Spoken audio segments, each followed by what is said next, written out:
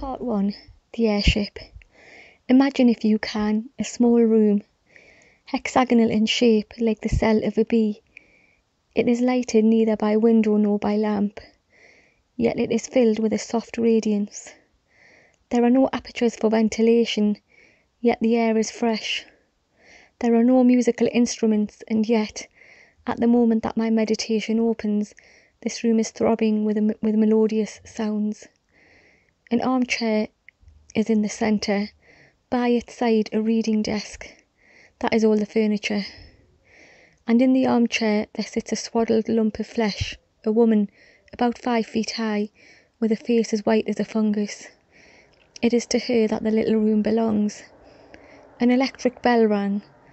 The woman touched a switch, and the music was silent. I suppose I must see who it is, she thought, and set the chair in motion. The chair, like the music, was worked by machinery, and it rolled her to the other side of the room, where the bell still rang importunately. "Who is it?" she called. Her voice was irritable, for she had been interrupted often since the music began. She knew several thousand people. In certain directions, human intercourse had advanced enormously. But when she listened into the receiver, her white face wrinkled into smiles, and she said, "Very well, let us talk. I will isolate myself. I do not expect anything important will happen for the next 5 minutes, for I can give you fully 5 minutes, Kuno. Then I must deliver my lecture on music during the Australian period." She touched the isolation knob so that no one else could speak to her.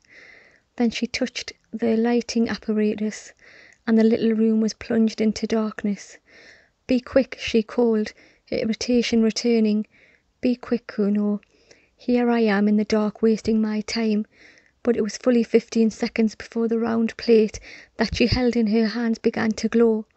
A faint blue light shot across it, darkening to purple, and presently she could see the image of her son, who lived on the other side of the earth, and he could see her. "Kuno, how slow you are," he smiled gravely. "I really believe you enjoy dawdling. I have called you before, Mother, but you were always busy or isolated. I have something particular to say." "What is it, dearest boy? Be quick." "Why could you not send it by pneumatic post?" "Because I prefer saying such a thing. I want you to come and see me." Vashti watched his face in the blue plate.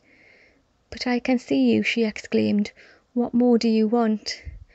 "I want to see you, not through the machine," said Kuno. "I want to speak to you, not through the wearisome machine." "Oh, hush," said his mother, vaguely shocked. "You mustn't say anything against the machine." "Why not?" "One mustn't." "You talk as if a god has made the machine," cried the other. "I believe that you pray to it when you are unhappy. Men made it. Do not forget that.